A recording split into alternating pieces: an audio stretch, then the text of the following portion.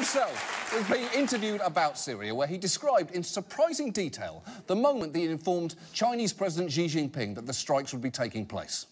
I was sitting at the table, we had finished dinner, we're now having dessert, and we had the most beautiful piece of chocolate cake that you've ever seen, and President Xi was enjoying it. And I was given the message from the generals that the ships are locked and loaded. What do you do? And we made a determination to do it. Only Donald Trump could use a conversation about missile strikes in the Middle East to advertise the cake at Mar-a-Lago. Which, by the way, you might want to think twice about trying, given that just this week it was reported the club's kitchen was cited for 13 health code violations for, among other things, fish that had not undergone proper parasite destruction and storing ham at 57 degrees. Because nothing says upscale dining like lukewarm ham with a side of tapeworm.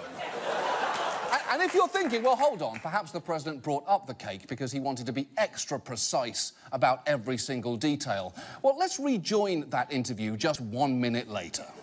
So what happens is, I said, we've just launched 59 missiles heading to Iraq. Well, you headed to Syria?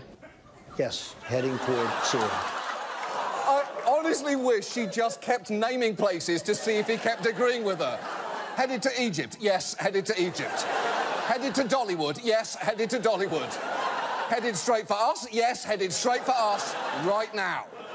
Now, as we mentioned last week, the bigger issue with Trump's sudden bombing of Syria is it runs directly counter to everything he'd said previously through tweets like, what I am saying is stay out of Syria. But it turned out that was just a warm-up for a week full of foreign policy flip-flops. President Trump making a number of stunning reversals as he faces multiple foreign policy crises after repeatedly calling NATO obsolete on the campaign trail. NATO, in my opinion, is obsolete. Now, Mr. Trump changing his tone. I said it was obsolete. It's no longer obsolete.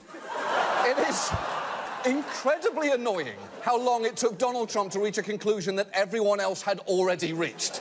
It's like a flat earther finally admitting the earth is round. Yes, you are finally right, but I'm still mad at you that you ever believed that shit in the first place.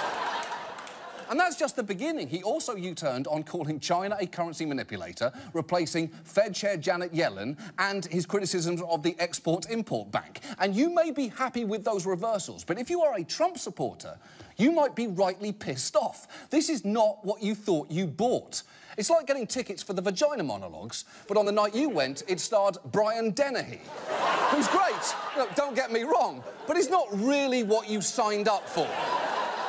And sometimes Trump's 180s seem to happen in real time. For instance, his long-standing belief that North Korea could easily be taken care of by China apparently changed moments after he brought it up to Xi Jinping.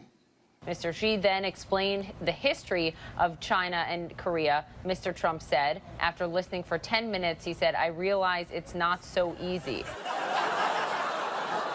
Xi Jinping got him to completely change his mind after just 10 minutes. And how did he even explain something that complicated in so short a time? I genuinely want to know that. Because if this show did a segment on grapes, we'd need 20 minutes and an appearance from a marching band. The president seems to change his mind based on any information that is new to him, which seems to be all